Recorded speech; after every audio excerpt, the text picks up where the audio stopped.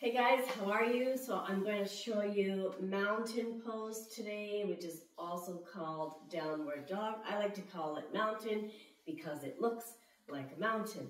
So I'm Charu, a spiritual guide and yoga teacher. Let's get started.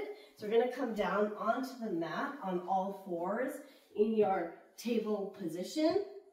And then from here, you're going to push off the hands and lift the body up and hold yourself there in mountain. I will show you a few different variations. So one, you can do this, and it's a nice stretch on the ankles and calves, like you're on an elliptical. The other one, you can do single leg raises, so lifting one leg up at a time.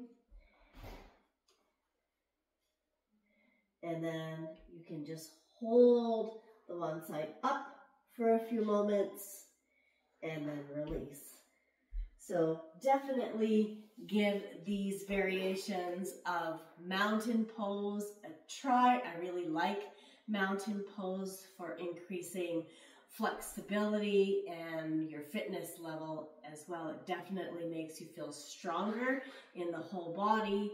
The upper body is working, the legs are working, the hips are working, basically the whole body is working. So if you have any body tightness and stiffness, it will help, and it will also help to increase your fitness levels. So don't forget to subscribe to the YouTube channel. Thanks for watching, guys, and I'll have more videos for you soon.